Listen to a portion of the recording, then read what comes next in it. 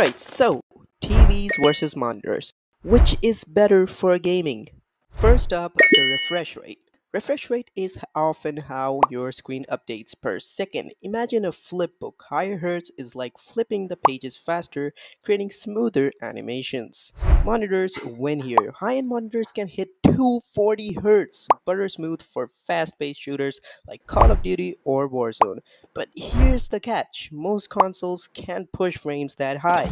Not only that, they have crazy low response times compared to TVs.